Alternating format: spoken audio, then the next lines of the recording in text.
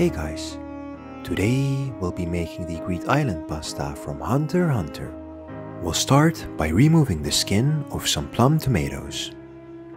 Then we'll roughly dice up the skinless tomatoes, and afterwards we'll dice up some onions. Add olive oil to a pan, followed by the onions. Cook them until they're translucent, then add the tomatoes. Cook the tomatoes until they turn into a sauce like this.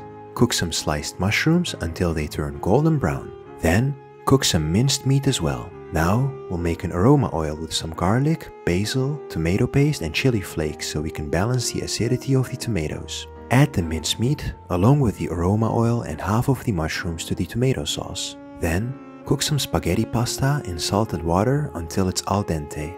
Add the pasta to a plate, top it with the tomato sauce, mushrooms and parsley, and that's it. The Greek Island pasta from Hunter x Hunter.